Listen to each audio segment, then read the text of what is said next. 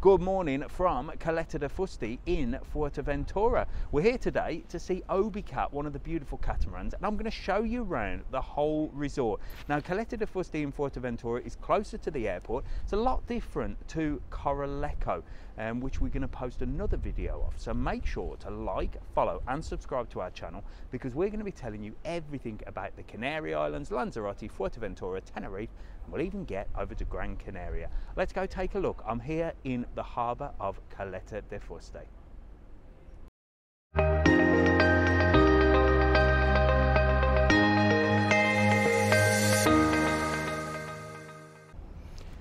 So here we are. We're starting at Obicat. So I've come down because at TravelON World, as you know very well, we are the leading online excursion supplier for the Canary Islands. And although I'm in Lanzarote a lot and do a lot of videos, it's time to broaden our horizons and get Fuerteventura, Tenerife, Gran Canaria back on the map, which we did before, but then with lockdown, we sort of took our foot off the gas and thought, you know, let's focus on Lanzarote because it's so busy. So these are the guys we've come down to see, Obicat. Look at that beautiful red catamaran, and they've also got catamarans in Coralejo as well. And down here, now it's early doors, but down here is beautiful. And really nice bars and restaurants. They're not open yet, which is surprising, to be honest. I thought people would be down here early doors for breakfast. It's what? It's 9:15. Maybe they're late risers in Caleta De Fuste, but I know when we've done walks down Puerto del Carmen in Lanzarote, people are around and about at this time. But you've got quite a few boats up here, and up there you've got loads of diving activities. I'll take you for a little walk up there in a moment. But it's a beautiful view.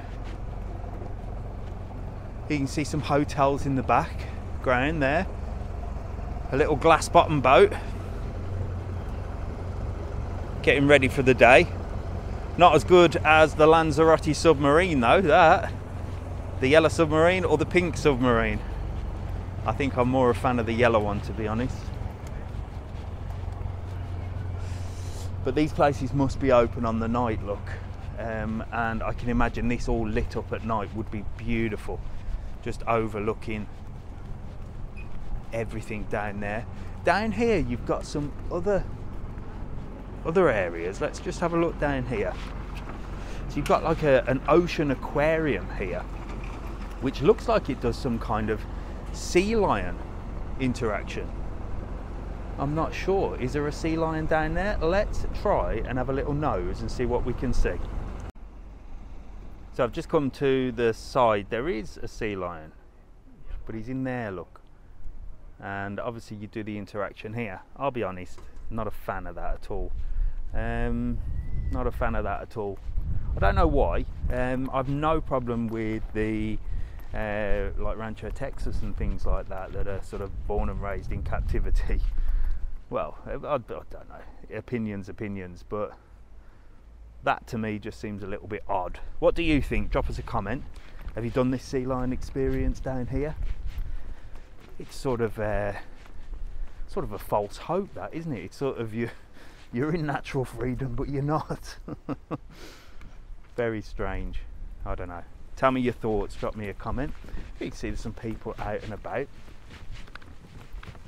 And it's a beautiful harbour area down here. Reminds me a lot of Puerto Calero, but not as posh. Not as posh.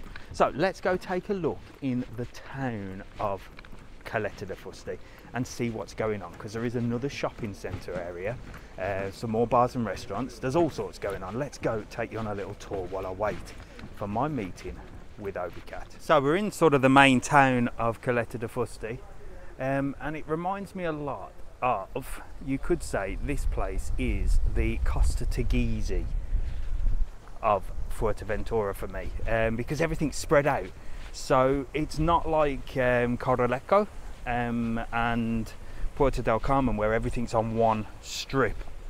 Everything's spread out, so there's all different areas. So you've got the El Castillo Central Commercial here with some bars and restaurants, and then just behind me you've got another sort of area with some big restaurants like the Smokehouse Sports Bar, Hopscotch, And of course, a big tat shop, which is actually called the China shop. So there you go. So let's have a little look around here. So you've got your curry house here, obviously that's not open. But I tell you what I'm surprised at. It's now nearly 10 o'clock in the morning and everything's shut. So is Caleta De Fuste a party place where people party all night and sleep in during the day? Because I know if it was 10 o'clock in Puerto del Carmen or Coraleco, there'd be loads of people around. So this is the main central commercial. Look, shops are closed. There's a little supermarket here. So this is Central Commercial Castillo, or the castle. Few people around, but nothing really going on. Maybe it's a changeover day. It's a Friday down here. Shops are shut. 9:45. I'm sure they'll be open soon. But you can have a little look and see what is going on. So you've got all your bars and restaurants here. I recognise the name of this one, the Goose and Firkin. This was always a sort of breakfasty place. Very popular with the British. So there you go, Goose and Firkin. Bargain breakfast, $3.99. Look at that. $3.99 a breakfast. That's why that's busy, eh? So that's cheap. And then further down here, you got some more places. Let's go and take a look. Big Chinese restaurant.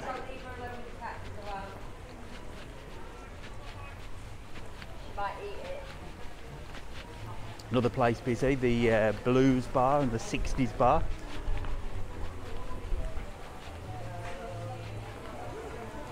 It's busy there as well for breakfast.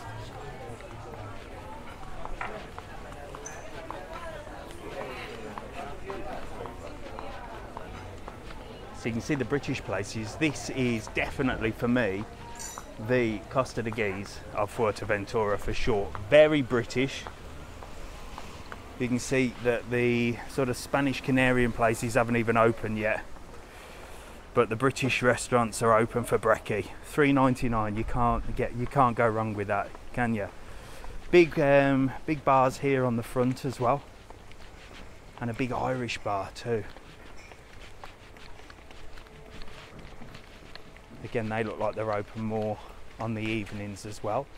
So you've got O'Connor's Irish Bar, and then down here, this is another one with some entertainment as well. So this is your sort of nightlife.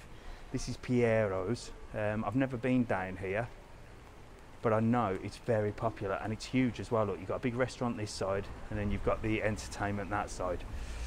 Yeah, look at that. Everything British. So there you go, Caleta De Fuste. Could be the British resort of Fuerteventura. I reckon so. What do you reckon? If you've been here before, is it very British? I know Coraleco is all sorts of languages and cultures and stuff like that. Lots of Italians, but down here in Caleta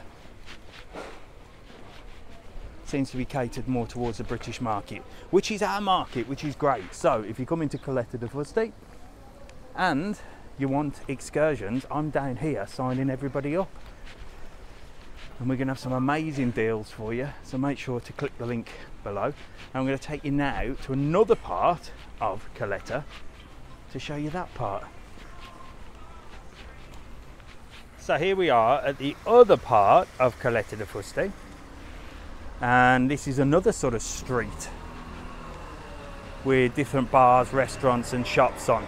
So like I said, it's all separate, all different areas that you can sort of enjoy and try. I don't know what I prefer. I like the sort of Coraleco, Puerto del Carmen, all on one street. I like that because you can wander down. It's more busy, more of an atmosphere. Whereas here you can see all the different places.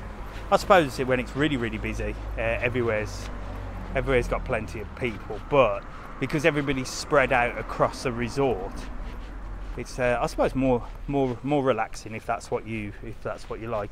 But you can see none of the restaurants are open at the moment. A lot look like they've closed down as well. Whether or not it comes alive at night, maybe it's busier at night. But you've got this side here with sort of bars, restaurants. Again, this side all looks like it's closed down, so this is not very good, is it? So maybe that's the problem. When you separate resorts and places and have everything spread out, some places work, some places don't. I suppose it depends on the foot traffic, which is why Puerto del Carmen, Corralejo works so well, because everything's on one place, so you get the foot traffic there. But that means rent is very high. So you got your big sort of Chinese buffets here as well. Got some small apartments on the other side, but it's very quiet around here. This is another centre. This is the Los Arcos Centre, and again at the rooftop it looks like it's got some sort of more British bars and karaoke bars, and then there's some bigger restaurants further up, El Patio and the Faro Steakhouse.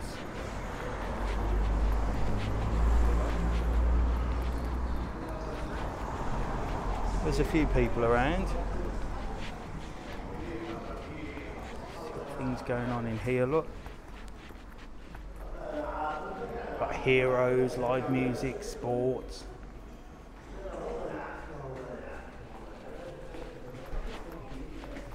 Definitely not my favourite part of town, this. I definitely prefer the other side, down by the harbour. So there you go. That's another section of Caleta De Fuste. Let's go see if I can find any more. And here we are, we found another section with some other bars and restaurants down on this area as well. This looks a little bit busier. Got a nice little tapas place here.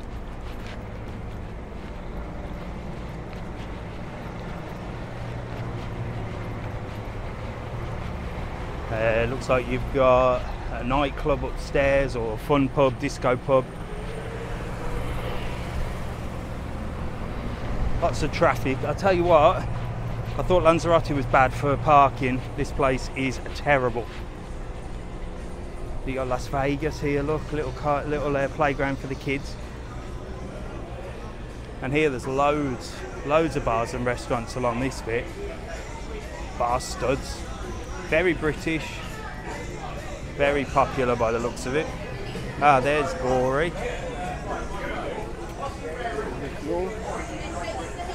The Trafalgar as well, very, very busy.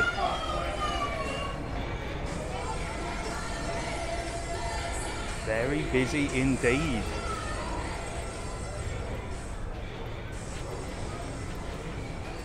There you go, that gives you a little view of Caleta De Fuste.